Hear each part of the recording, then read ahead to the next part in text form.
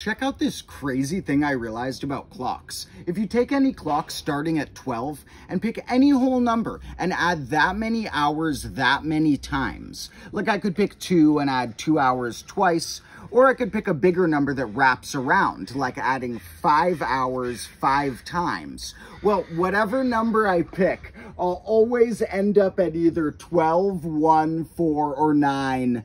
And that might make sense if we pick a small number, that we'd end up at these square numbers, because we're kind of squaring something by adding the same thing that many times.